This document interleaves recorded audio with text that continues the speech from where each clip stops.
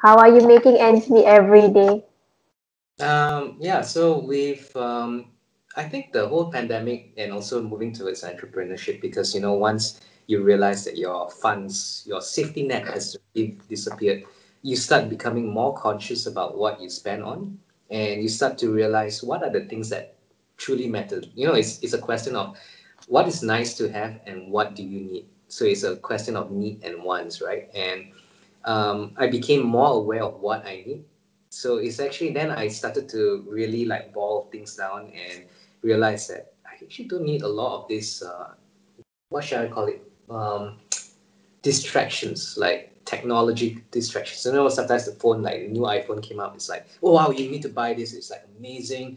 And these days when I look at ads, I'm like, no, it's not what I need. I don't need all of this. I become more aware, no longer, how should I put it, as materialistic as I used to be as when I was working. Because when I was working, you are guaranteed you're gonna get that income, and yeah, I'm gonna spend on whatever I want, rather Mm, than so. That's one thing. The second is I think my relationships with my family has actually improved a lot.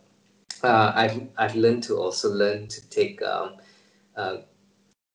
to have greater appreciation for people around me, especially like, who are the ones I really care about. I'm trying to reestablish and warm up my old connections because I think these are the things that make life more colorful rather than mm, material needs. So that's one thing. And also, I'm planning to move to migrate back to Malacca to the mm, and just to learn more of the culture there. And I think by moving to Malacca, it's gonna help a lot with my finances as well. Just cut down on mm, I don't need. I mean, like living in KL is so expensive.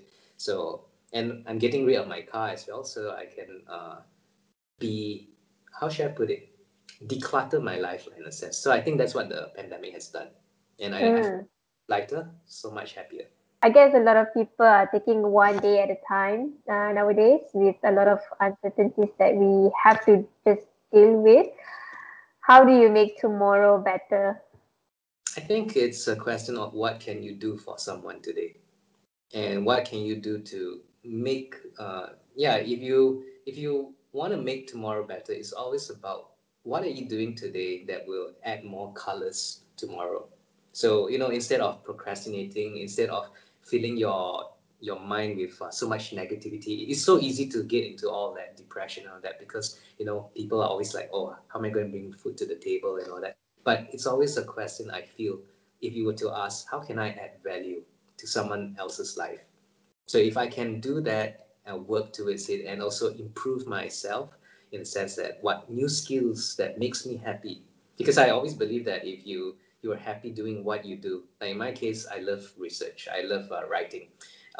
So if I continuously just work on that, eventually something is going to come up from it. So it's like a garden. Oh, by the way, I also started gardening ever since I left my job. So I love gardening because it's so calming. You see the plants and you see the plants actually blossoming, Grow, yeah. and it's like it's because of you. You actually spend Mm. time making that happen. So yeah, I've been doing a lot of that, and I see it, in a sense that it's like a kind of metaphor that assures me that tomorrow is going to be a better day.